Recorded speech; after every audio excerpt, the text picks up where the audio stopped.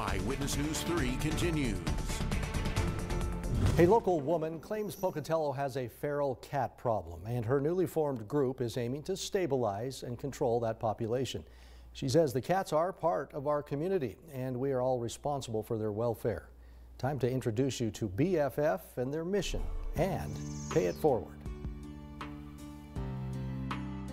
They can start having kittens as young as 4 months old. Pocatello has a feral cat problem, according to Nancy Cheadle. And when kittens can start having kittens, you can see how it can easily get out of control. We average about 60 cats a month, and that number seems to grow every month. Cheadle says the Pocatello Animal Shelter used to provide trapping, neutering, and release services, but discontinued in the spring of 2001. She says the need did not go away, so she and 2 others decided to form Bannock Feral Friends in July of last year. We humanely trap cats, we get them fixed, we return them to their territory if possible, and then we have a colony caretaker who provides the food and water for them. Cheadle says a cat can have 3 to 4 litters per year. She says many of these cats started out as domesticated and then get abandoned. But after generations of breeding, it becomes a growing problem for the city. And when kittens are born, she says they are exposed to the elements, predators, and disease. She says the goal of Bannock Feral Friends is to get the feral cat population stabilized and under control. We're constantly getting calls about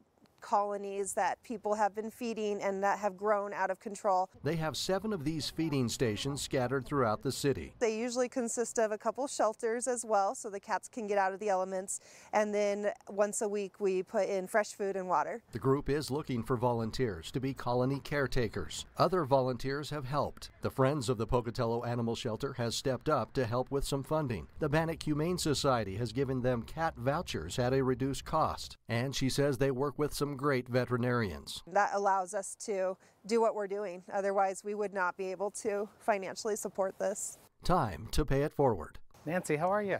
Hi, good. Good, I'm Corey with Mountain America Credit Union. Oh.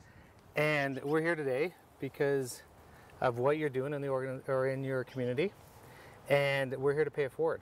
Oh. So I brought with me today $500 in cash. Oh my gosh, okay. That I know that you can put to good use. Yes, to continue to, that will fix a lot of cats. Yeah, to put that to good use with those cats and find new homes for them and continue to touch the hearts of many others, just like myself as an animal lover.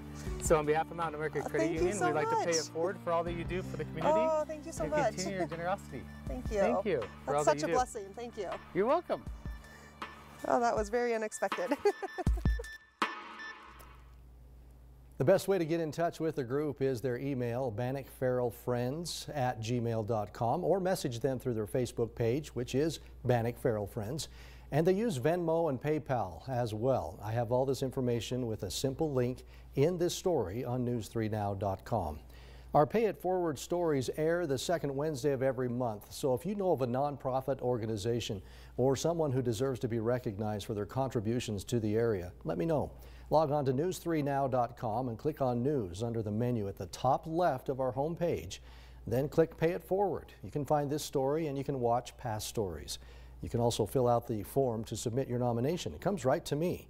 Or you can send me an email to my address. That's Todd with 2 Ds, .Kunz, Kunz, @news3now.com.